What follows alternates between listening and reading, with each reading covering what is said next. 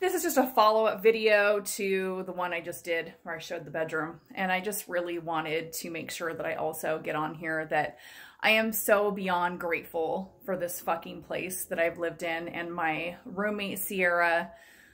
This place has been where I've faced my 20s.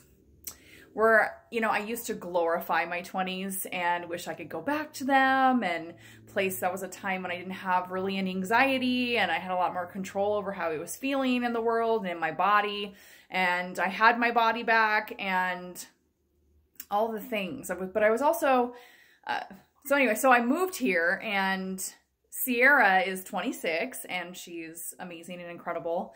But she is my body type, my old body type. She has the same profession that I had. She has the same choice in toxic boyfriends that I had. She has the same level of self-love that I had. She's right on the verge of completely fully awakening like I was. And so I realized all of a sudden that, like, oh my God, you couldn't pay me to go back to my 20s, like, at all. And I was all of a sudden so grateful to be where I am at the age that I am, with what I've learned and who I am now and all my gifts and abilities that came out and all the trials and errors and all of the now self-love and body acceptance that I have. And it really, really helped me to come into the present. And that was huge because I don't really feel that I would have been able to even accept going to Hawaii or even think of being able to do that or move past the agoraphobia, without coming into the present. So important. And I'm so grateful for everything that I learned here. It also really taught me how to choose my battles and what I wanted to fight about with somebody and what I didn't want to fight about. It also helped me to have a perspective of live and let live also, and have more compassion for myself back then for not knowing better to make the decisions that I needed to make, which also helped me to have a lot of compassion for her in the spaces that she's at where she's not able to make the more healthy decisions for herself as well. And I have so much gratitude for her. I really do. And she's done nothing but try to make me comfortable here.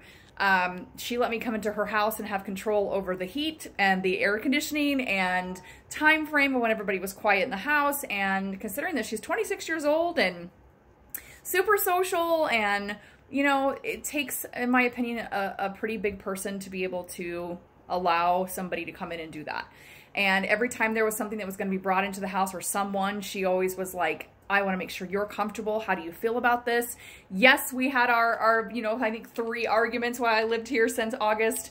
But we got over them very quickly. I learned a lot from them. I've also, her dog, Jackson, oh my gosh, that baby. I can't turn my camera around, but I can probably...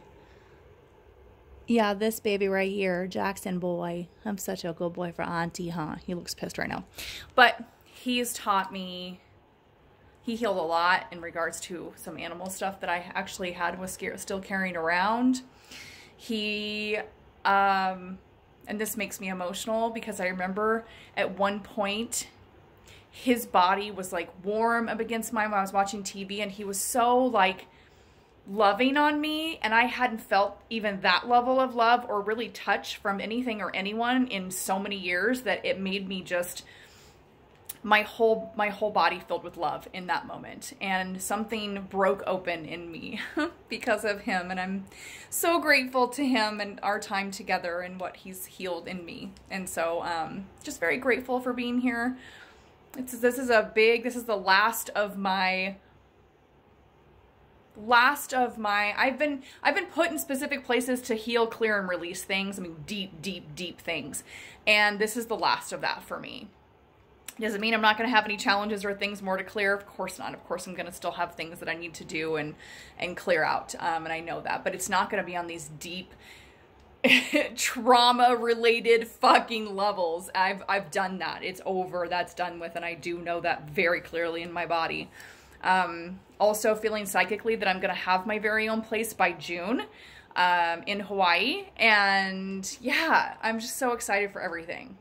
So thanks for listening, you guys. Until the next video.